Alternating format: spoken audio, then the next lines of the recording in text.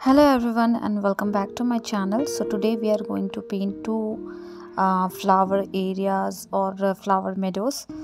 So I have this sheet of A4 size and I have divided this into two equal halves with the help of masking tape. You can use any other medium to divide this, but make sure to use masking tape because today I'm going to paint with two different technique. The first one is dry on wet and second one is wet on wet. So in the first one we will keep our sheet dry and we are going to use wet color to paint flowers, leaves and stems. So let's start with the first one. So let's start creating small flower. I'm doing these kind of flowers, which is quite simple. You just need to apply a little pressure into your brush and move your brush towards left and right to create these small petals to create flowers. You can use same technique to create different other flowers as well. You can refer to my previous video wherein I have shown you how we can create tiny small flowers. So those flowers you can utilize in here and fill this particular area with the flowers. So I'm using these two flowers as of now, and then with the help of green color I'm adding stems and a group of leaves. I'm keeping these things very simple and small so that you can easily refer to this particular painting to make something else as per your need. Otherwise, you can add more petals to make it multi-layer flower and keep adding stems and leaves in between. I want to keep the lower portion a little bushier as compared to the upper one, so I'll keep adding green elements and leaves and foliages in this particular area. So I'm adding little longer leaves with the help of sap green color, smaller leaves with the help of deep green color, those kind of things. I'm also adding few more flowers with the help of yellow color.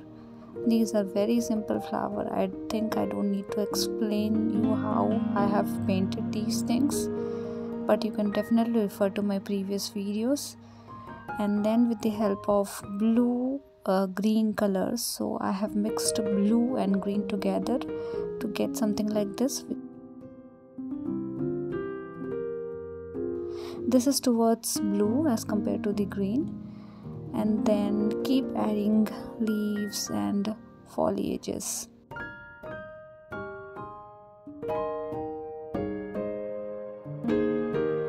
Use different shape, different color, those kind of things. And we are making sure in this particular version that we can see flowers, leaves and stems clearly because we are using dry on wet technique to do this. So this might be a little difficult, but if you are finding this one difficult, then you can refer to the second version, what I'm going to create after this. That one is very much simple as compared to this one as well, although this one is also quite simple. I can add a few more flowers in between, so I'm using red color for those.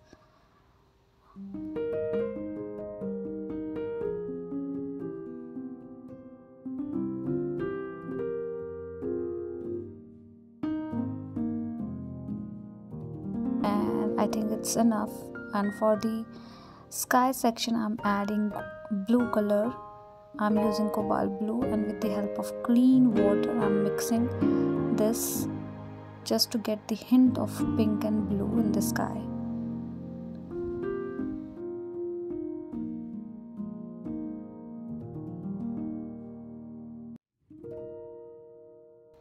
And we are almost done with this particular one. You can glaze a layer of water in the foliages. That is also something you can do, but make sure your previous paint have dried completely Now let's start with the second one. So second one is wet on wet technique, wherein we are going to wetten our sheet thoroughly. So I'm going back and forth multiple times with the help of clean water to wet this particular area. I want to wet this area thoroughly, but make sure this you should not have any running water or that sort of thing. And then with the help of sheet, you can use any rough sheet or paper to cover half of the area, so that we will not get these color in that particular area. And then I'm going to sprinkle all the flower colors which I like. So I'm sprinkling pink color, purple color, blue, red, those kind of colors, and I'm just sprinkling it without thinking too much or without giving much thought in this.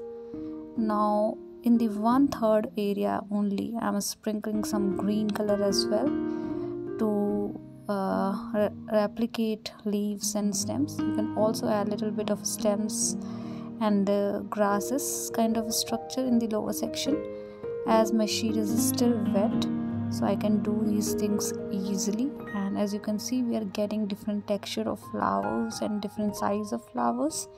So that's totally depend on how you are wetting your sheet and how you are sprinkling your color. But make sure you are using little concentrated color as compared to the watery color is what I can suggest in this particular one. And then you can add more stems, which is quite visible for us as compared to just sprinkling of some color. I'm using sap green, deep green. I'm adding those green texture in between flower as well. And then like we did in the first one, create the cloud area.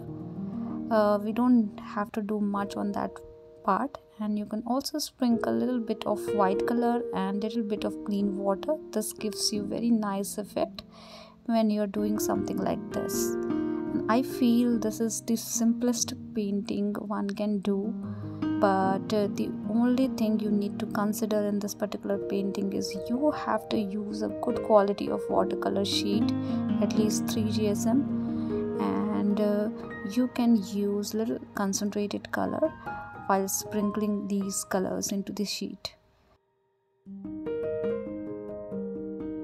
and add more texture if you want to. And I think we are almost done with the second one as well. Once your sheet gets dried, you can add a little visible flowers as well, like we did with the stems, so that we can see the flower structure.